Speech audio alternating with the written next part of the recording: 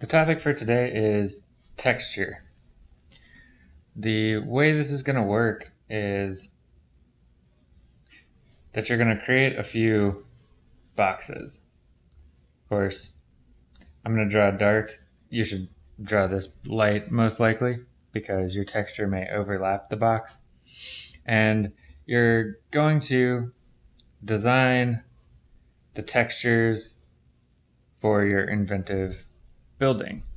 And every surface needs to have its own texture study, and you may have to do multiple studies for each texture. And the first part of it basically is to divide up the kind of texture. So if you're doing a brick texture, you have a reference probably. And if you're doing standard bricks, you'll just come down and subdivide roughly evenly, and you'll figure out kind of the proportion of those bricks. This is kind of the first thing that you'll do, right? And we all know that bricks tend to have dark actual bricks and light gaps between them. So this sort of thing isn't really going to work, right? If this is your texture for bricks and this is how you develop it, it's not really going to work for you. So this is kind of like the thing to avoid, right? So don't do that. That's not the way that you're gonna approach this. What you can do is do your layout lightly. Find where those subdivisions are. My brick texture is going to be a little bit different, so I'm going to do kind of these strange partial divisions, and it's going to be divided up a little bit differently.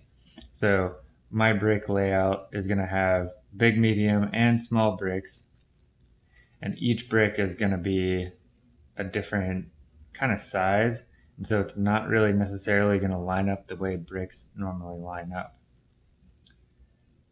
So I'm actually doing something totally different than what normally happens.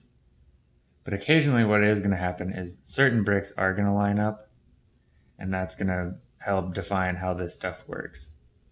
So I'm kind of planning on these subdivisions as where the areas kind of line up.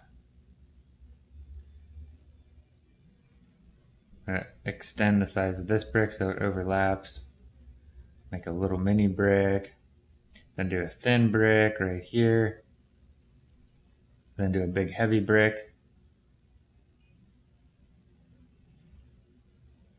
Then do a thin brick that lines up with that one and with the bottom here. Then I'm going to do kind of a blocky brick that comes down and lines up vertically here. Then I'm going to do another medium brick that goes out here, kind of blocky. Then I'm going to have a teeny smallish brick, then a little medium brick, so on. So my brick texture is kind of developing nicely through there. And I don't have to necessarily draw every single brick for this texture. I just need to figure out kind of how it's going to work for me and sort of the rules of this particular texture. Now, for these textures, I've sketched them in as basically just these simple blocks. And that's not really going to do for my final texture. One of the things that you want to be able to do with your texture is light it. And of course we do lighting from 45-degree angles, so we'll just assume a sort of raking light kind of coming from down above. Now, we know that if we were to look at this texture from the side, just like cut the brick layers in half, we would see the back of a brick, the front surface would be kind of rough. You'd have the edge of the brick, you would have some mortar kind of going in this curve. Let me draw this significantly bigger. We have the actual brick, rough textured surface, and then we'd have the mortar of the brick, and then another brick. another rough textured surface, and so on. So that means it's dimensional. And if we look at it as a dimensional thing, like we turn these into kind of brick boxes, right? We have rough surface, rough edge surface of the box. We have another one next to it, rough edge surface, rough edge surface,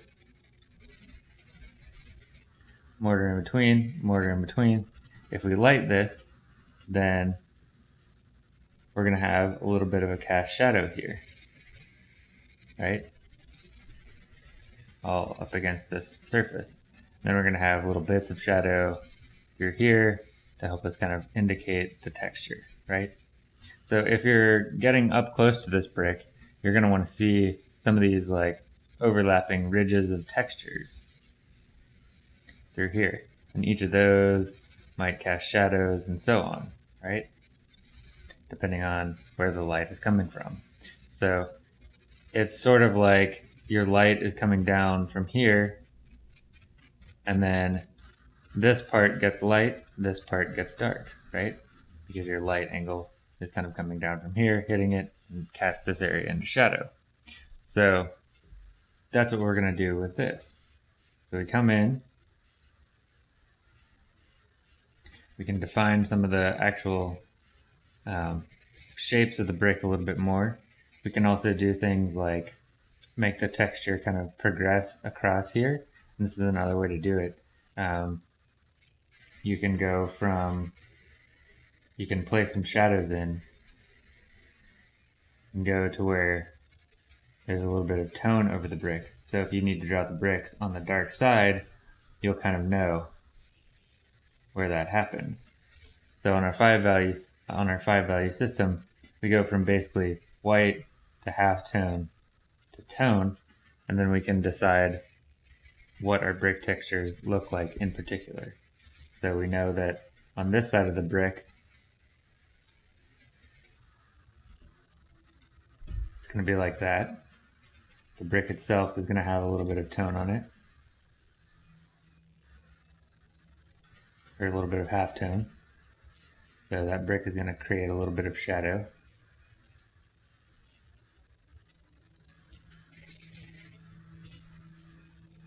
So on. And then I can carry that into all these areas.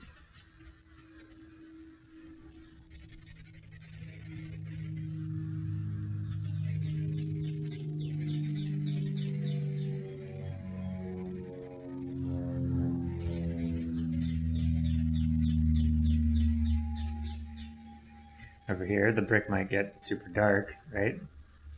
Because we're in shadow, but it still has a darker shadow tone, right? And if I want to get real brave with it, I can get into some super darks, right? So what you're going to do is you're going to develop your texture pattern kind of like this. So you can know that whatever lighting situation that you have, you know how to draw the texture. And you're going to do that with every single texture on there. And just remember, the texture is dimensional. So if you're doing brick texture, it's like that. If you're doing corrugated metal roofing, it kind of goes like this, right? If you do a texture panel of that, you can say, well, these are the subdivisions of the corrugated metal. They go up and down, right? So you're drawing these basically just like cylinders. And then my light comes in from over here. I've got a series of shadow cores, right, along here where it divides from light to dark. So I go straight to the core tone. Then I've got my tone down here, right? I know that somewhere around here is it's gonna turn into light, right? Right around the edge where I subdivide. And then I know I've got some cast shadow down here, deep in these grooves. So I need to get darker.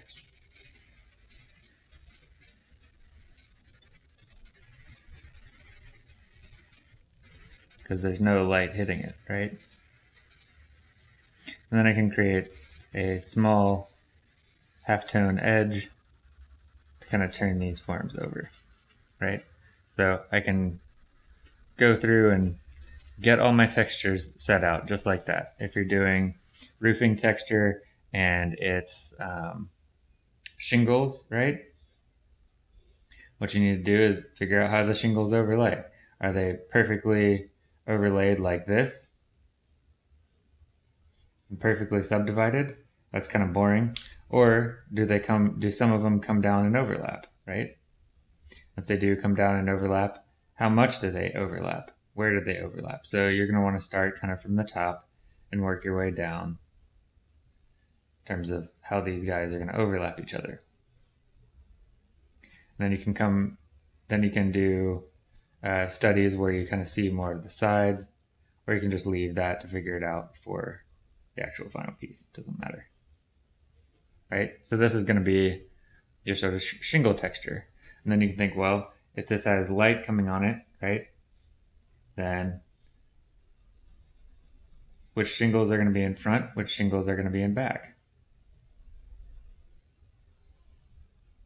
If this one's in back, then this one has a bigger shadow down here, right?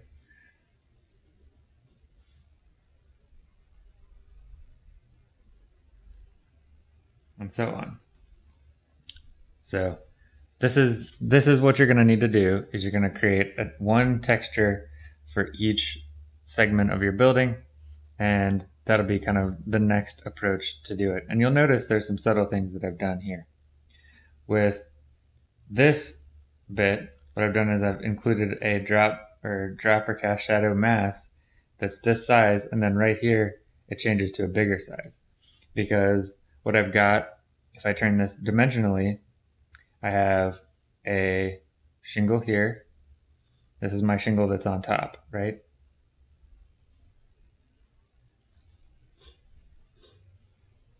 And under that, I've got a shingle that's going to come out like this.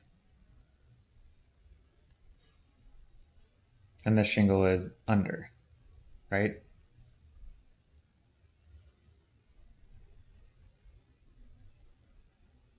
And then even under that, I've got another shingle that's coming out this way and is under this shingle, right? So when I cast the shadow down, this shadow is going to be pretty thin here. It's going to come down here and over.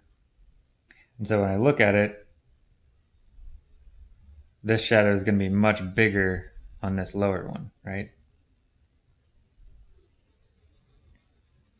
And I translate that two-dimensionally just like that, so that I know how that shadow is going to occur, and I'm deciding basically how dimensionally this is going to look. So these are some of the little subtleties that can make your textures a little bit better.